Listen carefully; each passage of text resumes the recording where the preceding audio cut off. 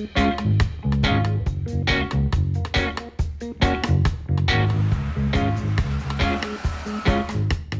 is a segment we call Discover India, and the idea is pretty simple.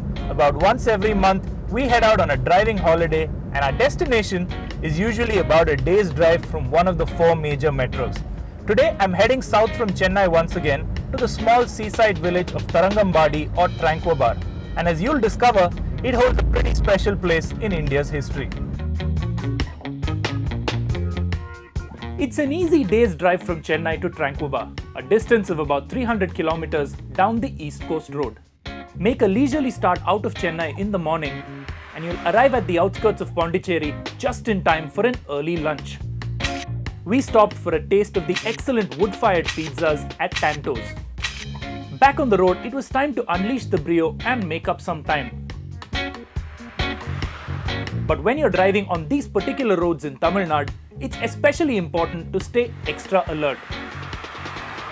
Now, the last time I headed out on one of these drives from Chennai, I was driving to Chettinad, and that drive stayed pretty much on the major national and state highways.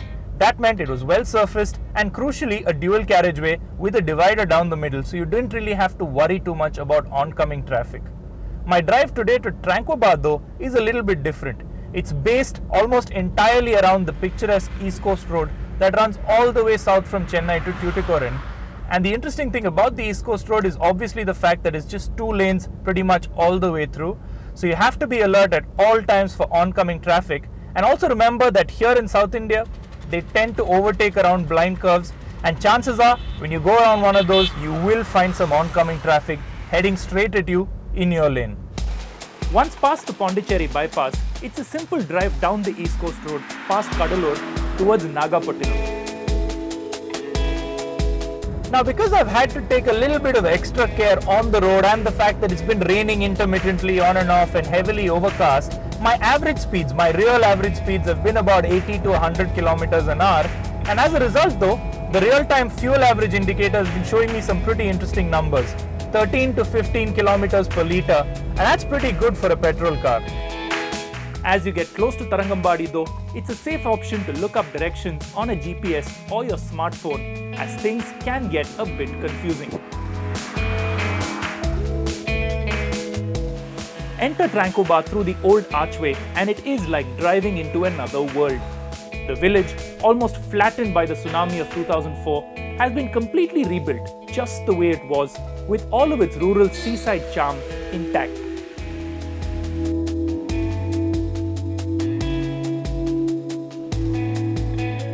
Tranquebar, or Tarangambadi as it's now known, is an easy day trip from Chennai, and there are a couple of very good reasons why you should come here. The first obviously is the spectacular 17th century Danish fort. That's right, I said Danish, not Dutch, not French, not Portuguese. And the second is just this area's proximity to the ocean. We're staying at the Bungalow on the Beach Hotel. That is literally a bungalow on the beach. We're about 50 feet away from the crashing surf. You can almost hear it, I'm sure, in my audio. And on either side of us here, on this beachhead in Tranquebar, are stretches of some of the best and most cleanest beaches you'll see in Tamil Nadu. Move past the outer ring of traditional Tamil houses and the European influence is unmistakable. Walk past the Church of Zion and the monument to the first Protestant missionary to enter India, and your eyes are immediately drawn to the remains of Fort Dansborg. Open for tourists from 10 AM to 5 PM, the fort also houses a museum containing relics of ships, documents, and excellent examples of pottery and ironwork.